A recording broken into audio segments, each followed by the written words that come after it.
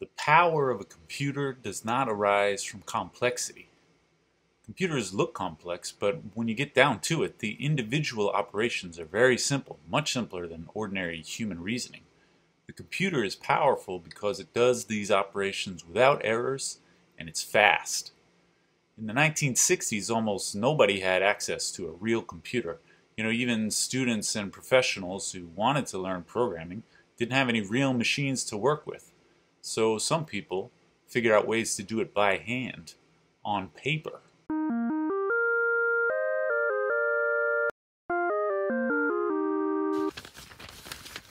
This is the second episode in a little series I'm doing about paper computers. These are kind of hard to come by, so let me know if you got any leads. Last time I talked about the know-how paper computer from 1983. That one was a lot simpler than this one for today, so you might want to go back and watch that video first.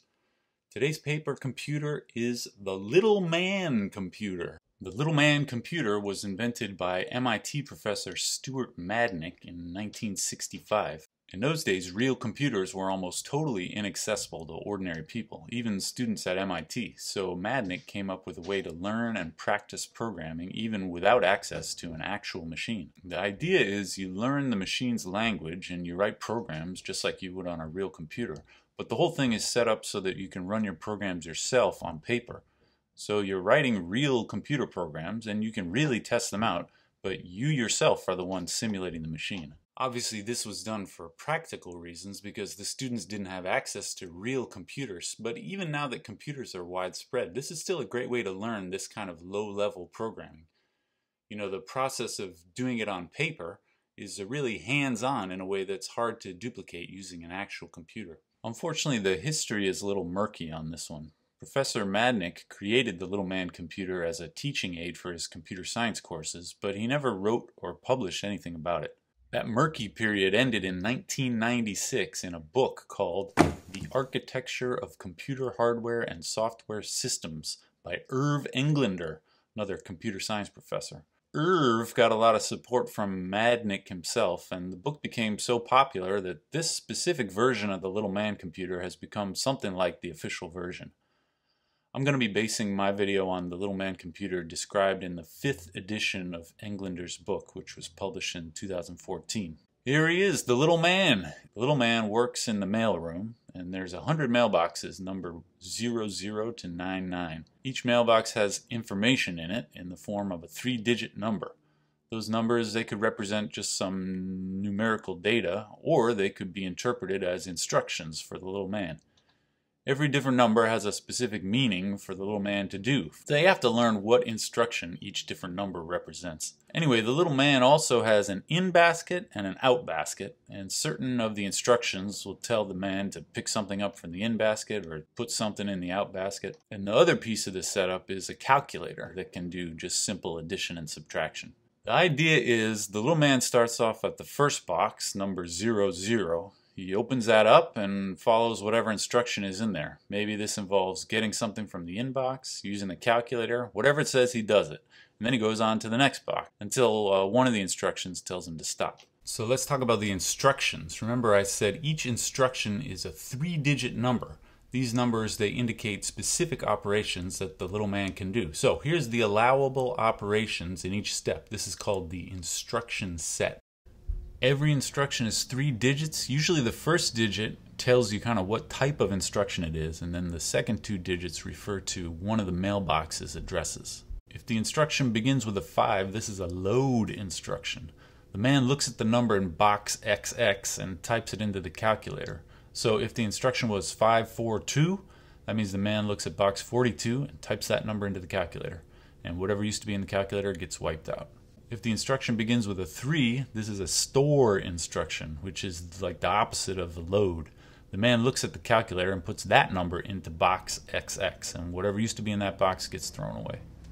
If the instruction begins with a 1, this is an add. The man takes the value from box XX and adds it into the calculator. With a 2, this is the same as an add, but it subtracts instead. The Little Man's calculator can't handle negative numbers right, so if you get a negative answer, the calculator just jams and says it's negative. The Little Man can keep going in that case, but he can't really use the answer on the calculator except just to know that it's negative. The next three operations involve jumping from one box to another. If the first digit is a 6, this is the jump instruction. This tells the man to jump over to box XX and continue from there.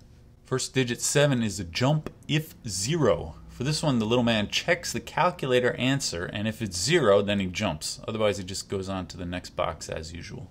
First digit 8 is jump if positive. This time, the little man checks the calculator answer, and he jumps as long as it's not negative. That is, if it's a positive number or 0. Okay, you remember all those?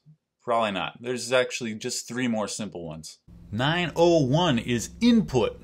The specific code 901 tells the little man to get a number from the inbox and type it into the calculator. The number in the inbox gets thrown away in case there's more stuff in there. You can go back for the next one. 902 tells the man to take the current calculator answer and send it into the outbox. 000 tells the man to just stop the program. I'm not making this up. Englander really calls this the coffee break instruction. So that's the instruction set. Basically, you got 10 different types of instructions, and they're mostly determined by what the first digit is. Only 10 different instructions, but it turns out these 10 simple instructions are sufficient to simulate any calculation that a real computer can do. Because a real-life computer, when you look closely enough, it just boils down to the same type of very simple operations. Englander doesn't give you specific instructions on how to do this on paper, so I made my own little printable little man computer. Of course, you could easily just draw a mock-up of this, or if you want, click on the link down there and you can print out mine. Since the man is constantly moving stuff around between the boxes, you're going to need to use an erasable pencil. So here's my 100 boxes, and I got room to write stuff in each one. On the right side is the inbox and the outbox, and I got my calculator here. When a box is blank, I'm going to interpret that as the number 000, which is the halt instruction. The little man's going to move from one box to the next, and as usual, I'm going to use my little golden ducky to represent the little man. Down here, I wrote out all the operation codes, because I can never remember them. Alright, let's try to make a simple program that takes 2 numbers from the inbox, adds them together, and then puts the answer in the outbox. So the main idea is to use the add instruction, which has first digit 1. But this has to add a number from one of the boxes into the calculator. So first we got to get the first number from the inbox into one of the mailboxes. You could put it anywhere, but let's put it in box 30. This actually requires 2 steps. The input operation, 901, moves the number from the inbox to the calculator. And then I use the store operation, 330. This stores the calculator's number into box 30. Then we do another input to get the second number. That's a 901 again. And then I'm going to add the number from box 30 into the calculator. That's 130. Remember, digit 1 is for add. And the 30 means add the number from box 30. Now the calculator should have the answer in it. So I send it to the outbox, which is code 902, and then stop. Alright, let's try it out. I'm going to put 423 and 150 in the inbox, and we should end up with 573 in the outbox. And in the spirit of the little man metaphor, I'm going to narrate for us. Okay, the little man starts in mailbox 00. He sees 901, which means the input, so he takes 423 out of the inbox, puts it in the calculator. Then the little man goes to mailbox 01, sees 330, which means store in box 30, so he copies from the calculator. 423 goes into box 30. Then we go to mailbox 2. He sees another 901, which means input again. So I type 150 onto the calculator. And the next box has a 130, which means we add box 30 into the calculator. Next instruction is a 902, which means output the calculator answer. So 573 goes in the outbox. And the next is the 000, which means halt, and it's over. Yeah, how about this one? I'm going to input 2 numbers and output whichever number's bigger. So first I'm going to input the 2 numbers and store them in box 30 and 31. At this point, the second number is still going to be on the calculator, so I'm going to subtract the first number from it with a 230.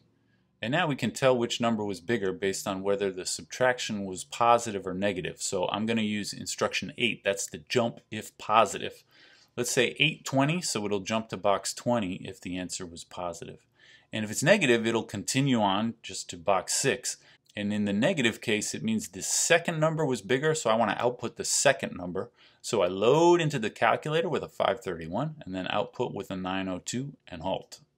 Now if that subtraction was positive, it would have jumped to box 20, and from there we should output the first number. So it's a 530 to load the first number, then a 902 to output and halt.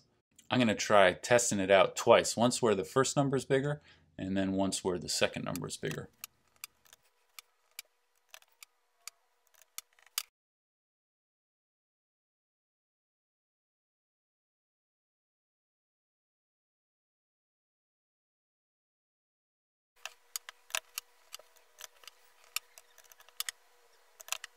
Looks like it worked.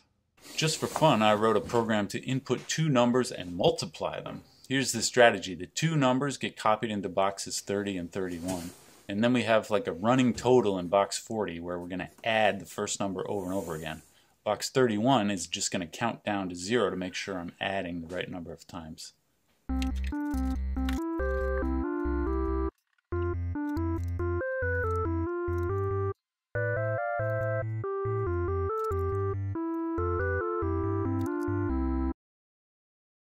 It's a little tricky. You want to try some? As usual, I'm going to give you an easy, a medium, and a hard, and I'm going to put my answers in the YouTube description. Easy one.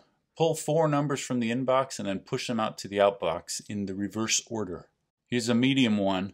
The first number in the inbox is going to tell you how many numbers are going to follow it, and then I want you to add the rest of the numbers up. So if the inbox had something like 4, 1, 7, 8, 3, the answer should be 1 plus 7 plus 8 plus 3. And here's a hard one. Division. Let's divide the first number in the inbox by the second, and you end up with some quotient and some remainder. I want you to push the quotient to the outbox and then push the remainder to the outbox. The Little Man computer is a great model of low-level programming. It's very similar to certain types of assembly language. But beyond that, the metaphor of the little man is instructive, and I think part of Madnick's concept in describing the computer as a little man is to get at a certain philosophical idea about the nature of a computer. See, the little man has a very limited function in this machine. He goes to a box and does whatever it says in there. The little man only sees one box at a time. He has no concept of what the large scale of the program means or what goal he's trying to accomplish. He is simply looking at the boxes one at a time and doing what the boxes say. There's actually a great video game built around the basic framework of the little man called Human Resource Machine. See, there's the little man, and there's the inbox and the outbox, and you have to write code to make him accomplish specific tasks. The instruction set is even mostly the same. It's a great little game. It's really fun if you're into programming, and the scenes in between the levels really emphasize the bleak drudgery of the little man's work. He's just a cog in some incomprehensible corporate machine that's totally beyond his understanding. Why is he doing all this? What's the goal of it all? Is there any goal? For me personally, it makes me think about human beings. You know, just like the little man, the neurons inside of a human brain, individually, they operate without any understanding of their own or agency. But even without a little man in there, a human being is a transcendent and a beautiful thing of eternal value. You don't need a little man for that. And if a human soul can emerge from a bunch of individually soulless neurons, I have to believe that the same could happen inside a computer. And if it could happen in a real computer, it could even happen here, on paper. Probably pretty slow.